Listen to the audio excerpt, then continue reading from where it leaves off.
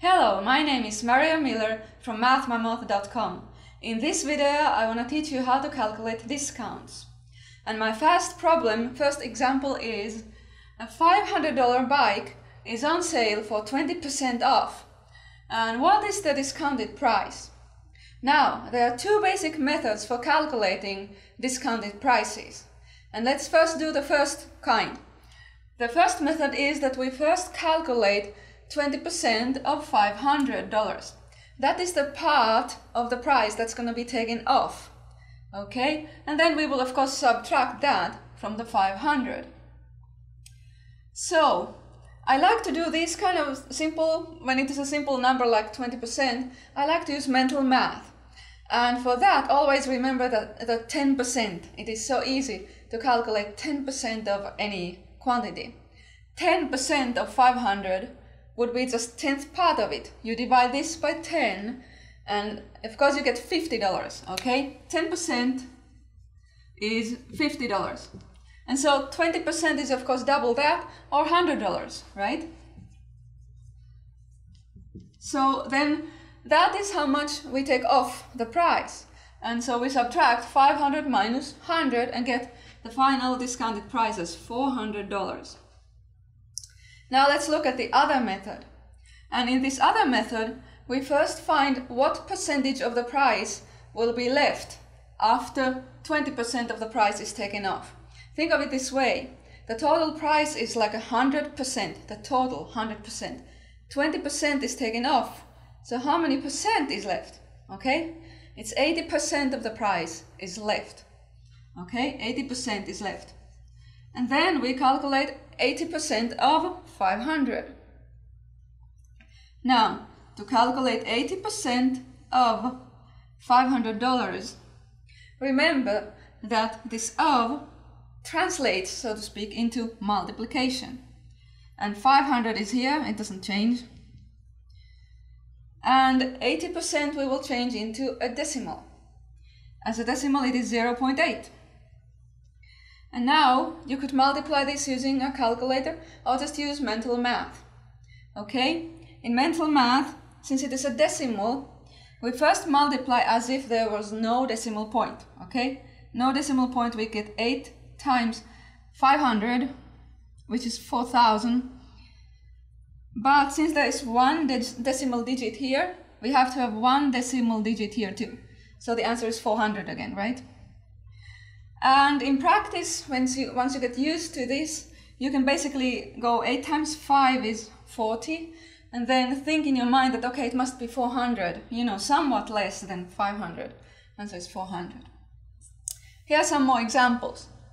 T-shirt costs $27 and it is 10% off.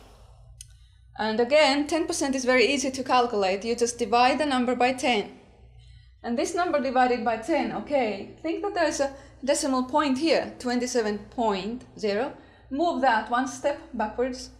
So 10% is 2.7. And we subtract that amount from the $27. That's how much the price is reduced. So $27 minus the 2.7, or 2.7, either way, this 0 can be added here. And we get $24.30. Now, a ticket costs $30 and it is 30% off. Let's now use the second method from here to calculate the discounted price. Again, 30% off. And the total price is 100%. 30% is taken off, so 70% of the price is left. We will calculate 70% of 30, which translates into 0.7 times 30. And here you multiply first without the decimal point. 7 times 30 is 210, right? But there's going to be here's one decimal digit, so here is one decimal digit too, okay? $21. Or you can just in your mind go 7 times 3 is 21 and then think, is it going to be 21 or 2.1 or 210? And obviously the answer is $21.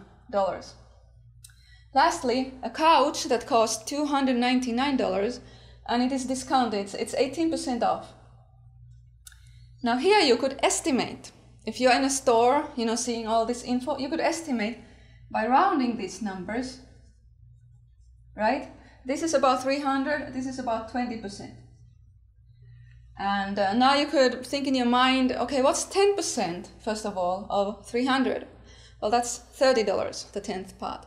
So 20% is double that, or $60. So about $60 is taken off of this price. It's gonna be about $240. But let's do it exactly too, okay? And to find the exact answer, I'm gonna use again my method number 2. If 18% of the total, 100% is taken off, then what is left is 82% of the price. And 82% as a decimal is 0.82. And then again I go times, that's the of, and then this number $299. And you calculate this with a calculator or paper and pencil, and I've done it beforehand, so it is $245.18. Lastly, I want to look at the opposite type of problem, where you are asked how many percent is the discount. You know the initial price and the final price, and you're asked about the discount percent. For example, if we have a puzzle and it costs $20 and now it costs only $16, how many percent was the discount? Okay, there is a method, exact method for this, but for now, let's just kind of evaluate and try to guess, okay? It can work. Guessing and checking and guessing can work. I'm gonna guess that maybe the discount was 10%. You see, if the discount was 10%, that's the easy number always, I take 10th part of that, which is $2, right? 10% would be $2 off the price. But it wasn't $2 off the price, it is $4 off. And so it's exactly double that, it's 20%. The discount percent is 20. Here, a phone used to cost $80, now it is discounted, it costs $60. Let's use the same little trick. If it had been discounted for 10%, $80, 10% of that is $8. Now 20% of that is double that, 16. That still doesn't match, okay? 30% of that is 24, 3 times that number. Okay, that doesn't match either. But this discount here is $20, and it's exactly midway between these two numbers, right? 16 and 24, okay, 20 is exactly in the middle. So the discount percent must be exactly in the middle of these two, or 25%. You can also see this in another way, because 25% is 1/4 as a fraction, right? And 1/4 of $80 is $20. So the $20 they discounted it is exactly 1/4 of this price, or 25%. My last example is a little bit more challenging. That's why I marked it with a star. And here, a table cost $120, is discounted, now only costs $100. Now, if I start using this method here, I will find that it's not exactly any easy percentage like 10 or 15, 20. It's not going to be any of that. So let me show you now how this is done in an exact way. I can find this discount itself is $20, right? I'm sorry, $20. And I think, okay, what fraction is $20 of the 120? It is this fraction, this part of the price is taken off, which simplifies it, is 1/6. 1/6 of the price is taken off. And now I just write this fraction as a decimal and as a percent. As a decimal, you would need a calculator or divide with long division. You will get 0.1666 and it repeats. And so, as a percent, I will round it now to about 16.7%. That's our discount percent. Okay.